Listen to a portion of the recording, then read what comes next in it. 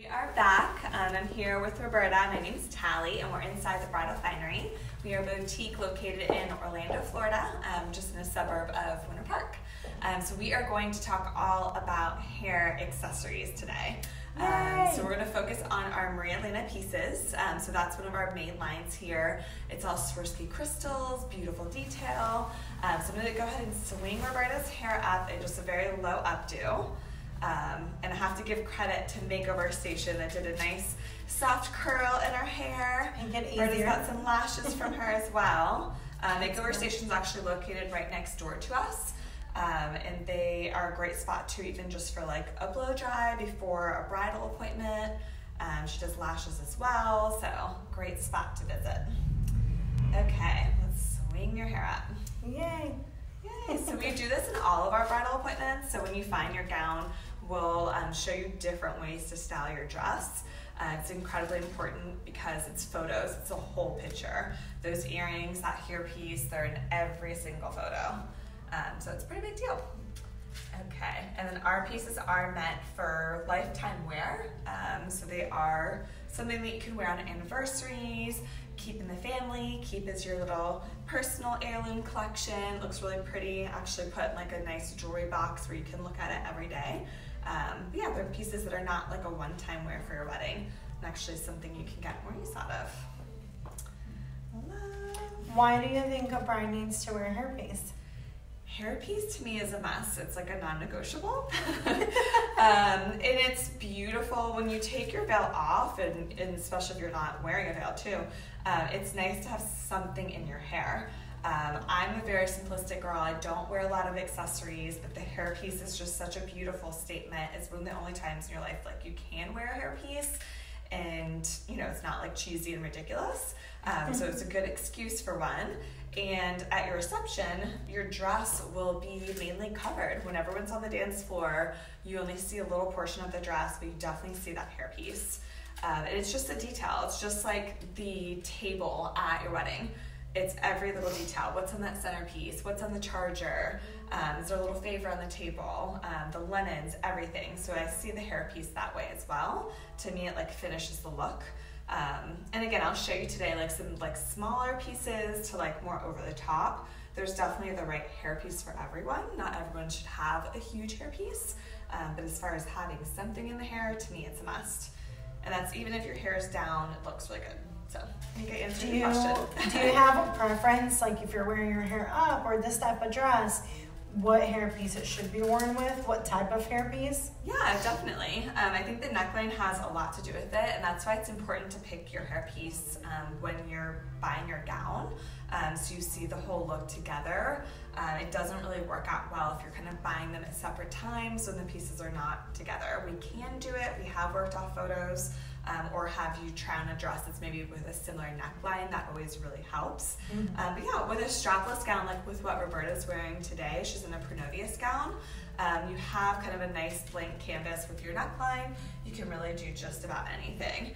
And then if you have, like, let's say like a long lace sleeve gown, just depending on how it looks. Like if it's more of a lace sleeve gown that's more boho, then a halo detail where it goes all the way around looks really fun.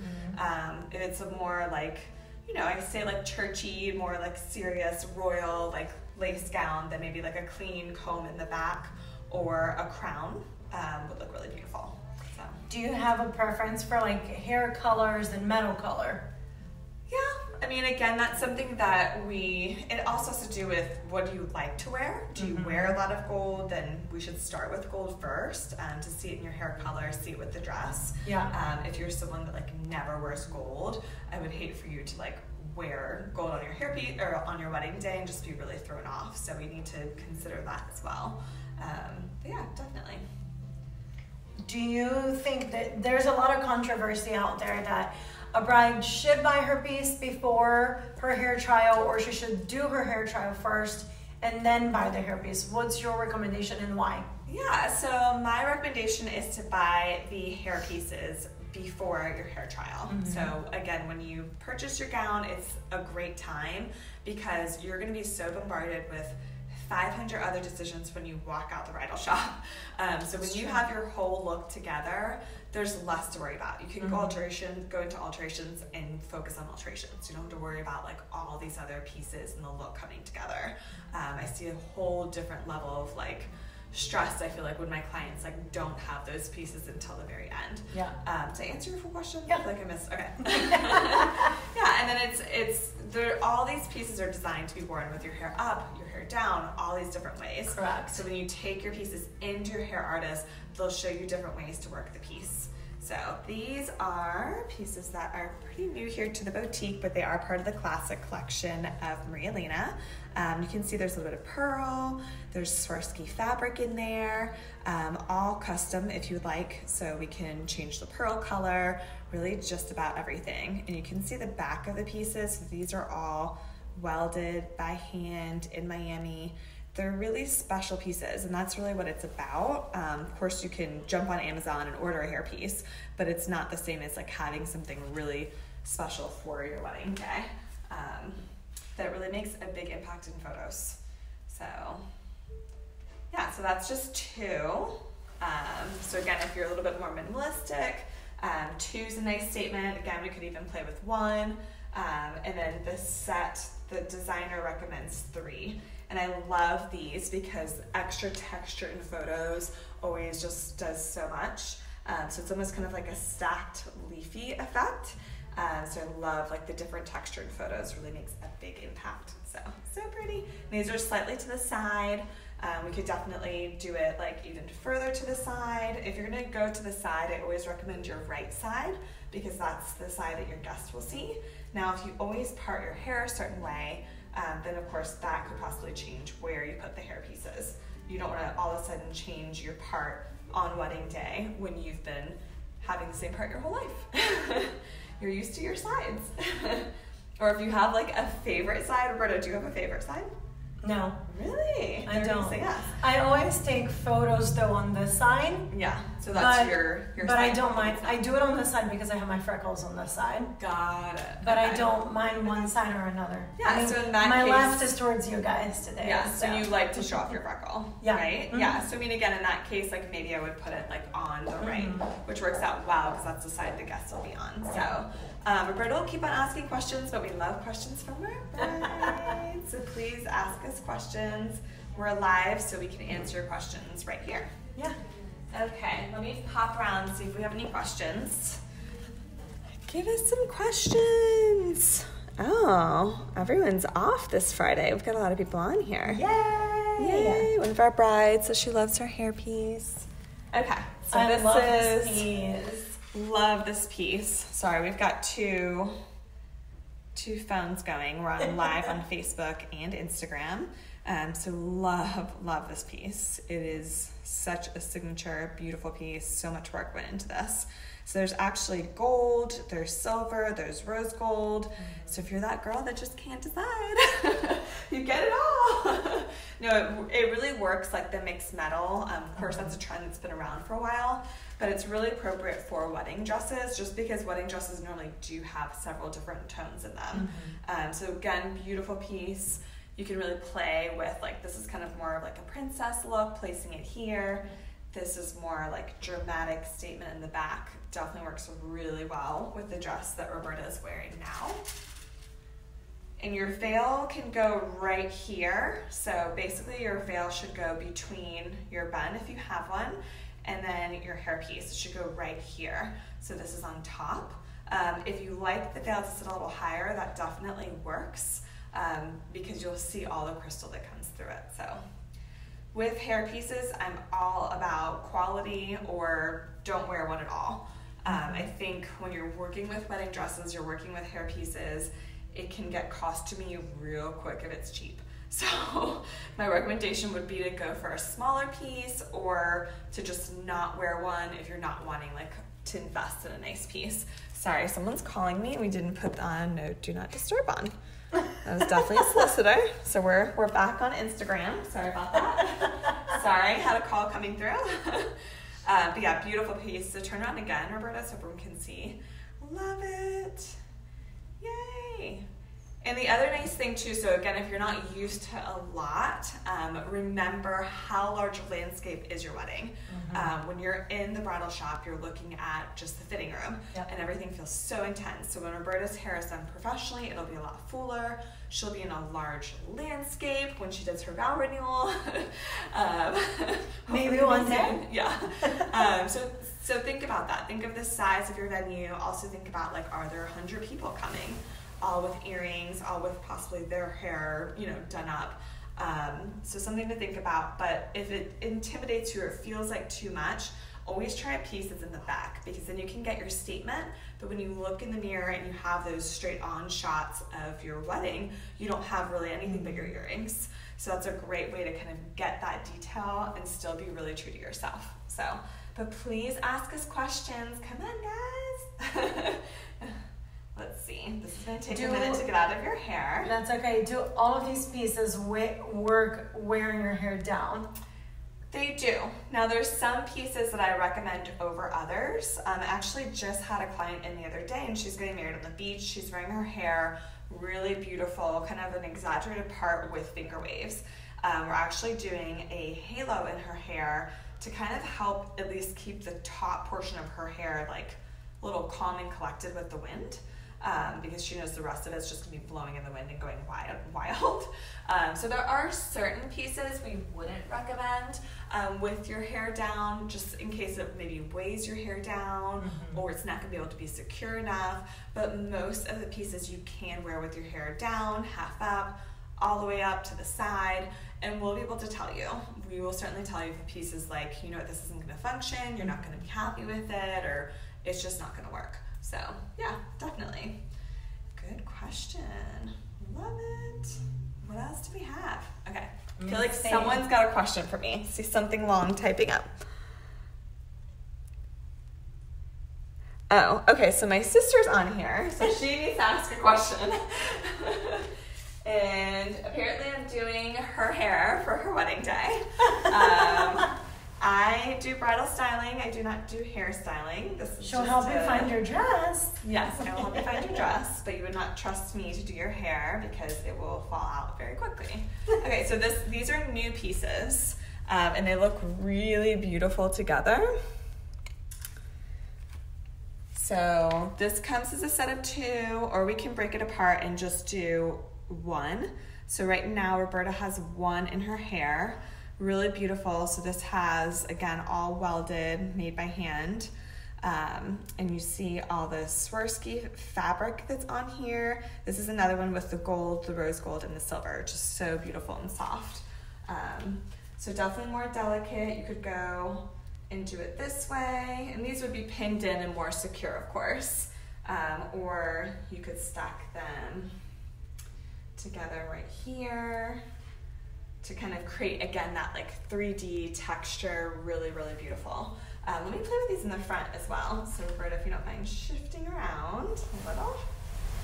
Let's see what happens. We just got these in, so now's our time to kind of play with them. Oh, that's really pretty. Yeah, we could even do, if someone likes that look of kind of like a halo, or like almost like they want a crown, but they don't want to go full-on princess. It would look beautiful to do 3 of these. So I love that. Kind of like it just even like on one side. Yeah, kind like of that. one side. This would look beautiful with hair down. Oh, like, yeah. I love this kind of half concept. So yeah, so pretty. Here, let me get a little closer. It's going to be a bumpy ride, guys. Oh, I'll get close. Okay, great. Yeah, so pretty. You have the most awkward pose in one of these.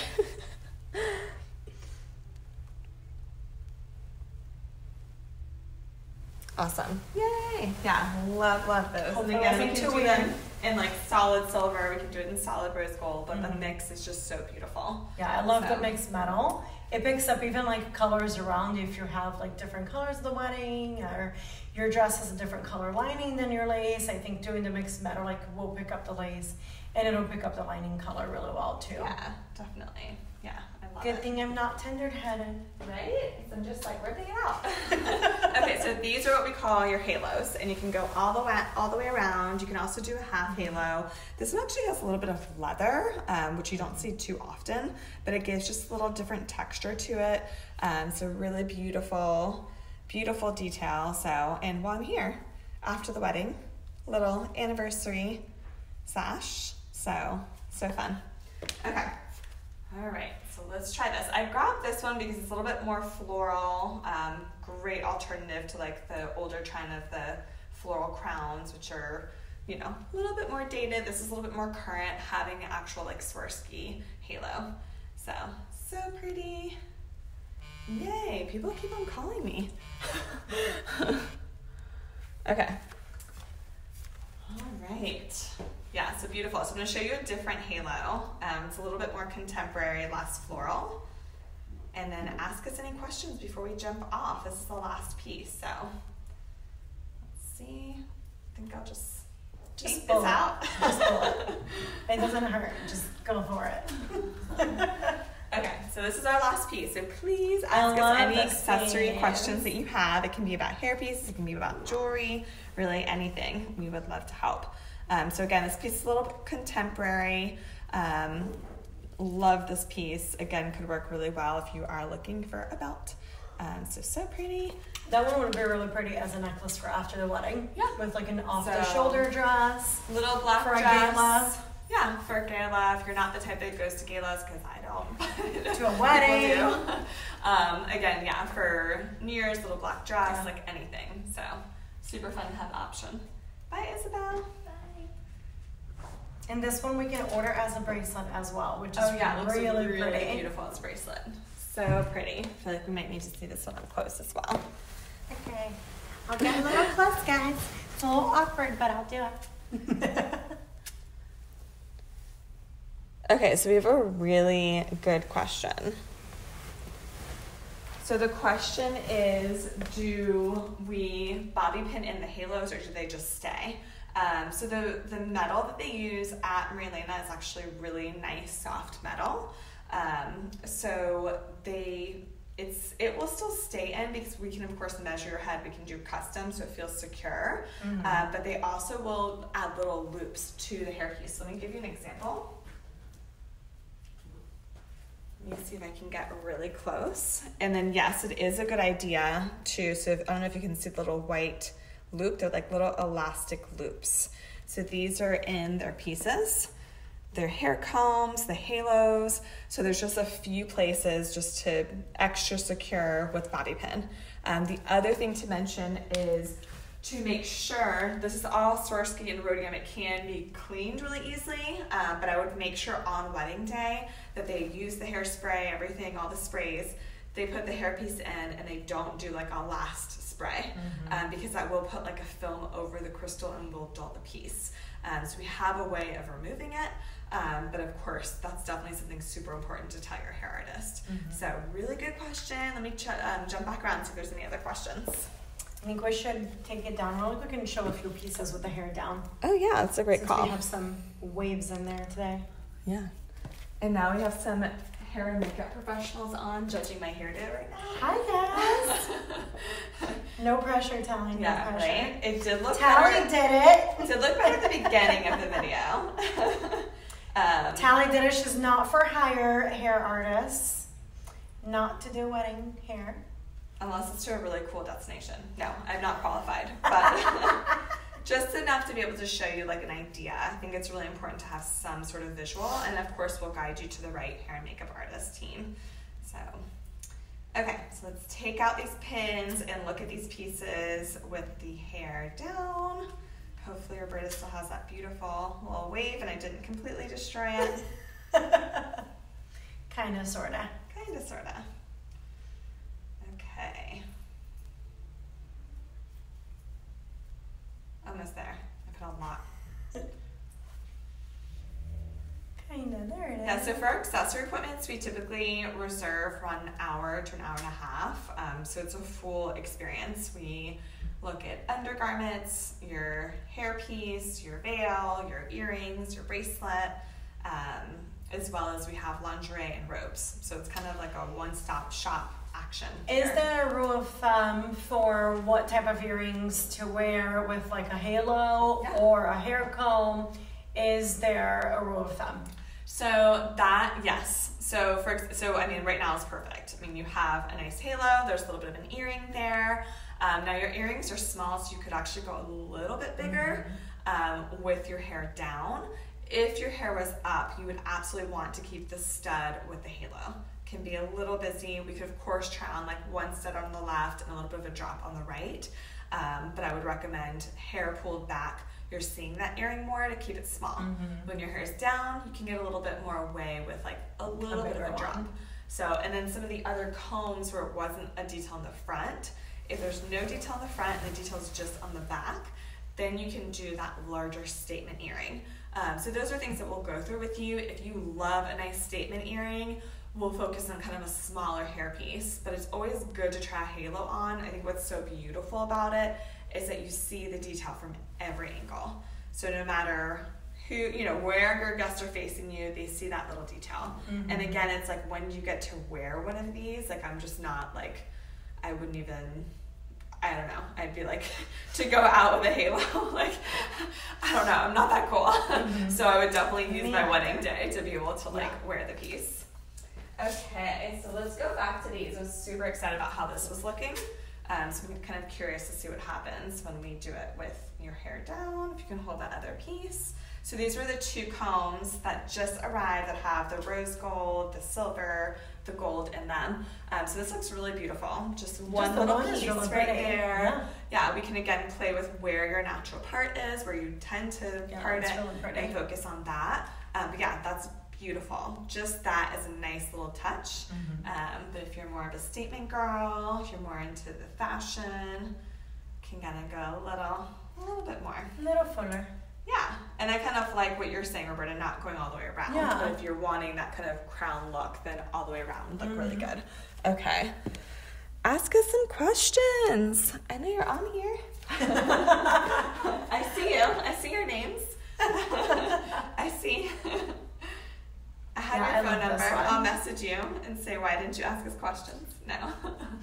I love this hairpiece. I love the mixed metal. Yeah. Look. Like, I'm obsessed with that look. Beautiful. Yeah. Or you do it just a little pulled back and then right here in the back. So it can look really nice. And then this is our other mixed metal piece that I showed you all earlier with Roberta's hair up. So again, it is a larger piece. Roberta has really nice full hair. This is a great piece if you're doing extensions or if you have a lot of hair. If your hair is a little thinner, then this may be a little bit more of a challenging piece. So those are all things that like we talk about and go over, and we'll give you our advice, but at the end of the day, like we're here to listen. So yeah. So I'm not super securing this right now because we're going back and forth, but yeah, fun, different. We can kind of turn and play with the angle of this. So really cool. And Roberta's in like a huge ball gown right now. So again, this feels like a lot, but like when you're walking down that like church aisle, you know, 100, 200 people, it won't be that correct. Okay. So these are the pieces that are maybe a little bit more challenging to do with your hair down. There is definitely a way to work them in. You may just have to kind of pull a little bit of your hair back. And these are textured, so they're really meant to be worn when your hair is. I think these are probably the only pieces I would stay away from wearing or recommending one of our brides to wear with their hair down because they are 3D. So you can see a lot of gap in between, just looks a little odd. Exactly. It could work. There's things we could do, but yeah, we'll again tell you when we feel like the piece should be more so like for like an updo. So, correct. Yeah, and I think a lot of people, you go online, you're using Pinterest, and there's 1,000 photos out there, and it's so hard to figure out what works for your dress, like what you feel best in. The easiest thing to do is just slip on your dress, or we can again try on something that's very comparable to your dress. And we just show you different options. Show you with your hair up, down. It's really easy to see when your gown is on. So yeah. Cool. Let me see if there's any other questions, and then we'll jump off for the day. Thank you guys. Oh, we got so another much. question. Oh, there we go. Oh, okay. What would you, oh, this is a good question. Okay. What would you recommend for someone with a pixie cut? Okay, so we need someone to come in with a pixie cut. Actually, Sarah asked that question, so you can cut your hair pixie cut and then come in, and then let's do it. It would be so fun. Yeah, so that's a really great question. I don't think we received that question before. So with the pixie cut, again, we want to make sure that the piece isn't overtaking. Mm-hmm. That is going to have a lot to do with, I would say, even like the shape of someone's face. Like, is it more sure. round? Is it more narrow face?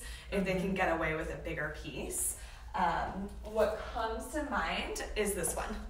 So kind of going back to this, I know this one's kind of been the star of the show. Why I like this is because it's very flat, it's very smooth, and it's not going to kind of just like stick out of, you know, pixie cut, I think of like normally like a very tailored cut. Yeah. So again, it just lays very, very flat and smooth. Yeah. So you can do it closer to the face for a little bit more editorial look, or it can be worn back here. I even like the idea of maybe doing like a crown for a pixie cut. Yeah. And Maria Elena also makes, if we've actually had a few brides that have been bald, or they just, you know, really, really tiny little short hair, and they've done the jewel caps. The jewel caps are beautiful as well. So this would be great for a pixie cut, and I love it too because it's not like, you know, pixie cut is like a fun look. You don't think of it super princessy, and it's a great contrast with more of like a feminine, like princessy piece. So I kind of like that balance. I think that's a great suggestion. Okay, now the questions are flowing in. I feel like it always happens that way. We're about to jump off, and then we get questions. Okay, so comment from Carrie. Hi, Carrie. She's the owner of About Face. Hi. And she says, I love the hair down. You do good work. Yay, I'm hired. And Roberta has great hair. Oh, thank you. Very true. Thanks, cool. Carrie. Yay. Awesome. Thank you guys so much for jumping on and joining us. And we'll see you next time.